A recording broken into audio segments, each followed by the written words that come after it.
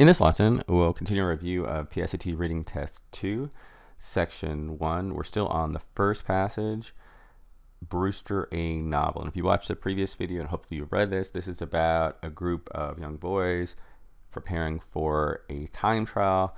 The narrator, Mosier, is inexperienced like a few others. The coach warns him not to exert himself, but he doesn't listen, and he pushes himself, but ends up really struggling, passing out and throwing up, and the coach then says, "I told you, you should have listened to me." So we are on question number 5. All right, and so let's take a look. Based on the passage, how did the experienced runners respond to Falvo's advice?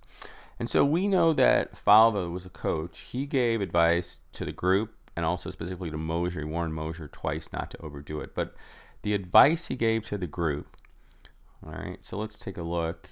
That is in the beginning, obviously before the race started. When it's around 14, Falvo says, "All right, I want you to stay contained, stay smooth. I don't want you to see anyone draining the well, and that means you McCann." And then he reinforces the advice to Mosier, the warning. There's no verbal response here, and so this is a little bit more implicit. So we're looking for evidence how the experienced runners responded. So if they didn't say anything, we have to look at their actions. And so let's take a look at the experienced runners. We're looking for evidence of their actions, specifically how they ran the race. And so once the race started, let's take a look. All right. And so here we have this, there was no starting gun. Runners, marks, go. They didn't run, they flowed. Quiet, aggressive, sustained power. They were smooth as water. And so here, these are the runners ahead of them, the more experienced runners. So we don't have any verbal reaction to the response, but we have their actions: quiet and aggressive, sustained power, smooth as water. So they're not exerting themselves, right? They are generally following the coach's advice. Enthusiastically embraced it. Again, this is too extreme. We don't have evidence of that, and just in general, avoid extreme choices. They're usually just red herrings. They acted like they hadn't heard it. We don't have any evidence of that. They generally accepted it, right? Because they were smooth with sustained controlled power. They only pretended to take it seriously. It's definitely C here. And so it's a little bit of an inference question. If they don't have a verbal response, watch the actions. All right, let's take a look at 6. And we see we always want to scan at the next question, 6 and 7. It is a 2-part question. And so we're looking for evidence. What does the narrator say about his motivation for performing as he did in the time trial? So this is Mosier, the narrator. What is his motivation for performing as he did? And we know he didn't listen to the coach. He exerted himself. So we're looking for some evidence of an explanation why he did this. And so we know it's between 36 and 94. Again, this is probably going to be after the race started. And so we can, let's see, 36, we've got 61 and 73.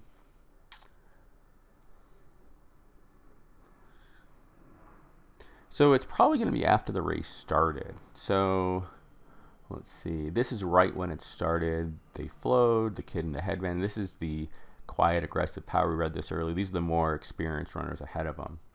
By the end of the second lap, I heard someone far yelling, "Away, stop, Mosier, that's enough." I remember staggering after them, gasping, drowning my chest, my legs filling with lead, and looking up through a fog. So there's still no evidence. But then if we see right here, the beginning of this paragraph, "I don't know why, I can't explain it. By the end of the third lap, I was barely moving, clawing at the air, oblivious to everything except the dirt unfolding endlessly in front of me." Here's the evidence. He doesn't know. He can't explain it. And so you just have to find those clues. And it is B, right? He couldn't explain it. And then to confirm that, question number 6, definitely he was unable to provide a reason for his behavior. These really definitely fit together. All right, let's take a look at question 8. Based on the passage, when Falvo says "don't drain the well" in 83, he probably means what?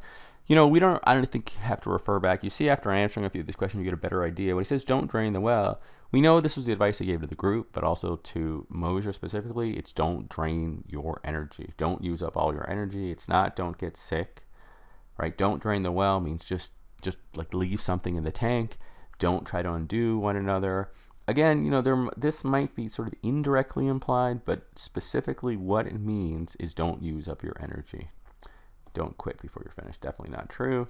So 8 is A. And the last question, this is a word in context. What does vindicate mean? Just a general suggestion, a strategy for these words in context. If it's an easy word, it's usually the secondary word, meaning of the word. But if it's a harder word, it's usually just testing the definition. And so let's see what vindicated means. We're going to look in line 89. This is at the end of the very end of the passage. And so remember, this is after Mosier, he was sick. And then Falvo came up to him and he said, "What did I get? I couldn't seem to hold my head up or open my eyes." This is Mosier speaking. The pain kept coming. What time? What time did I get? And so even though Mosier got sick, he's still asking what time. And then he laughed, that bitter Falvo laugh, ha, like he'd been vindicated. And so vindicate, if you know what this word means, it definitely helps. I'm not going to deny that, but you can almost kind of gauge it by the context here. He warned him twice. Mosier didn't listen. He got sick, and then he came up to him and says, "What's my time?" And then Falvo almost sort of laughed. He did laugh at him like he'd been vindicated. So vindicate, let's take a look at the choices. And avenged. All right, so avenged, there has to be evidence that he was seeking revenge. That's not it. Now, vindicate, one of the definitions of vindicate, like you hear this in a criminal trial, the defendant was vindicated, it means to set free or exonerate. But that's not what we're talking about here. He's not set free, defended against, it's proven right. And that's what vindicate means. That, besides being set free, one of the primary definitions is to be proven right. He felt vindicated. His claim, his warning had proven true. And the answer is D.